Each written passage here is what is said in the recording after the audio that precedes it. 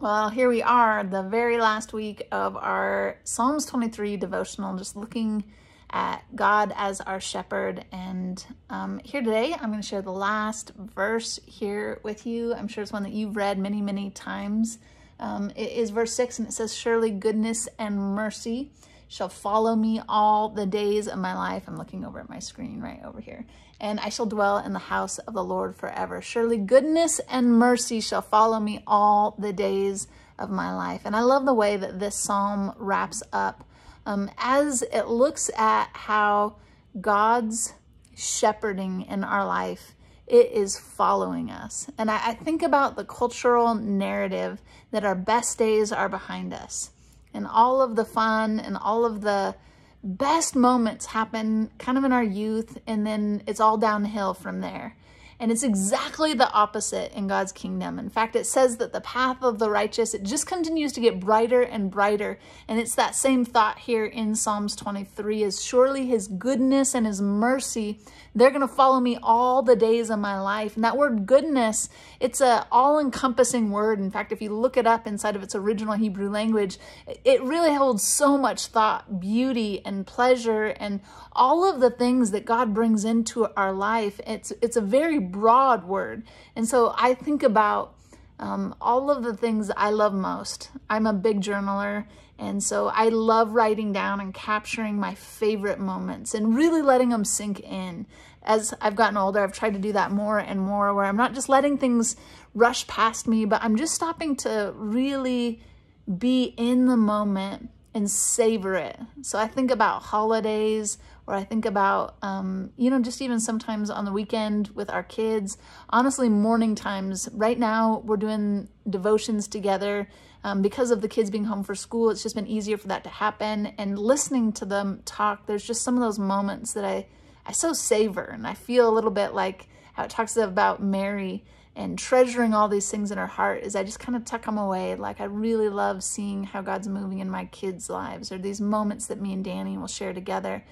And then you look at this verse, and under the care of our good shepherd, I can just expect that to follow me all the days of my life. It doesn't have to be this scarcity kind of mindset of like, oh no, this is all I have, so I'm going to hoard it. There can really be this generosity, even inside of our favorite moments, because there's an understanding good ones are going to continue coming. In fact, one of the things that my family has done over the years is they just have been all about inviting other people into their holidays. And there's just not been this like, no, this is ours and it's only for us. There's typically this like, let's invite everyone over to share with us. And I think it comes out of this place of really believing your goodness is following. So I don't have to have, everything inside of this moment be totally perfect. And I don't have to hoard it like it's mine, because I can just trust you, God. You're just going to continue to follow me with your goodness. And then that next word, his goodness and his mercy. And his mercy, another word for it would be loving kindness. In fact, some of the translations, they use that wording. It's the favor of God. It's him watching over every little detail of our lives. And I think about so many moments where I just felt like, God, you knew exactly what I needed. I don't know if you've had those kind of moments or if you're paying attention, because I think that they happen a lot more than we notice. And so it's one of the goals of my life, just to pay attention more and notice when God, he's just caring for me in little ways. Like I like to tell this story, but during the season where it was hard to get David's seizures to stop, it was a stressful season in ways that I don't think I even fully realized while I was walking through it. Because when you're walking through it, you just put one foot in front of you, and then you get a little bit to the other side and you're like, wow, that was such a stressful season. And there would be moments in that season where it was just a difficult day and I was struggling, and it would be like all of a sudden a pastor friend would reach out and just give me like this thought that they were praying for me. And it was like exactly what my soul needed. God had just whispered something in their ear and they just reached out in exactly the right timing. And those kind of moments, it's his loving kindness. And I see them more and more and more in my life as I pay attention. They follow me. And even when I walk through difficult seasons and painful seasons, I can just be assured he's watching over all of those little things, and he's caring for me in just the most intricate, detailed of ways. And then it says, and I will dwell in the house of the Lord forever. And there's just this deep sense of satisfaction. The whole psalm has brought us through this understanding of what it's like to be in the care of our good shepherd. And then to conclude with, this is where I want to stay for the rest of my life. This is where I want to be. I don't want anything else. There's nothing that this world could offer me. What a beautiful thing for us to be able to say, along with David the psalmist, I'm going to dwell in the house of the Lord forever. And I watch, people all around me inside our culture, and it's like they're just trying to find themselves in relationships or careers or really hobbies, all different kinds of stuff. It's like they're constantly chasing, trying to find some sense of maybe home, some sense of contentment or satisfaction. And when we truly know our good shepherd, there's just this contentment, this settledness inside of our spirits that says, this is where I'm going to be for the rest of my life. And the beautiful thing about being under the care of our good shepherd, it doesn't end at the end of this life, right? That is just the doorway into a brand new space of being so much closer to him.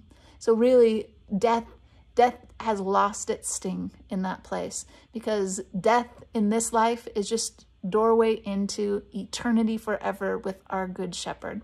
So I've loved being a part of this study with you. I hope you've enjoyed it as much as I have. Let me pray for you one last time. And I'm excited to hear just all the feedback about how this has really impacted your life. Lord, I'm so grateful just for the study, all that you've shown me personally, God, just the revelation of you. Lord, you've truly awakened my soul in this season, God, to a brand new understanding and revelation. And in that place, I've just been satisfied by you at such a deep level. And God, I'm praying that same thing for each of these leaders who are watching and participating. God, I'm just praying for that deep sense of satisfaction. God, I'm praying, God, that if there's any place the enemy has been harassing them or coming in and trying to steal that contentment, God, I just bind that evil work in the name of Jesus. And God, I'm praying for just a conviction, God, an awareness and an understanding in each of our spirits that it is your goodness and it is your mercy that follows us all the days of our life. God, we would just rest in that place.